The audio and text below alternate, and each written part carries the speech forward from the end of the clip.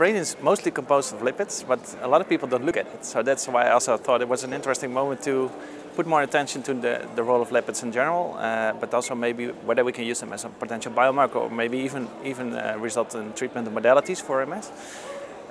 What we do in this session is just to get a little bit more a glimpse of what is happening in the lipid world inside the brain, and whether we can translate this into more applicable applications in the future.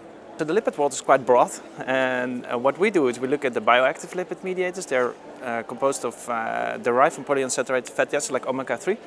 I think we all know that it's good to have omega-3, but now we also know why it's good, because they are converted into the bioactive lipid mediators that actually are involved in the regulation of immune responses.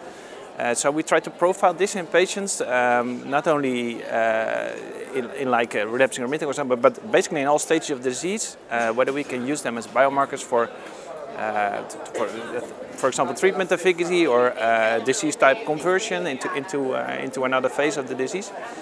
And secondly, so it's not only biomarker work, it's also we find changes in patients, so there seems to be something wrong in this resolution machinery, and we're trying to restore that also in patients. And we have some promising data in animal models that if you supplement them with the lipids that are decreased in patients, you're protective from clinical signs. So I think in general it's like a twofold approach, so not only biomarkers but also treatment modalities for MS.